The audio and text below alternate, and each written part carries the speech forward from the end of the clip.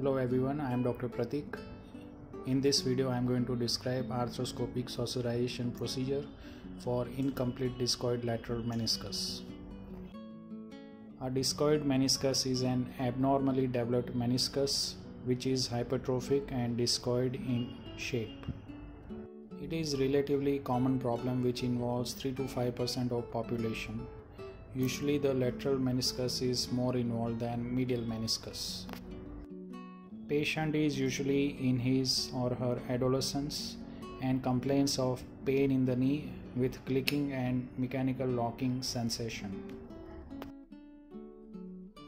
X-ray might show widening of the joint space with squaring of the lateral condyle and cupping of the lateral tibial plateau with hypoplastic lateral intercondylar spine.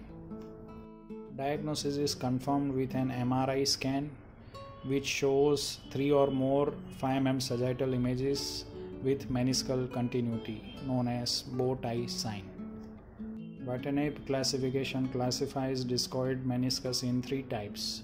Type 1 is complete discoid meniscus, type 2 is incomplete, and type 3 is when there is lack of posterior meniscotibial attachment to the tibia. Treatment is non-operative to begin with whenever the patient is asymptomatic or with minimal symptoms, but when patient is symptomatic with pain and locking sensation, we should consider partial meniscectomy and saucerization procedure with or without meniscus repair. Our case is a 16-year-old boy with left knee joint pain with locking sensation. On MRI, he was found to be having incomplete type 2 lateral discoid meniscus without tear.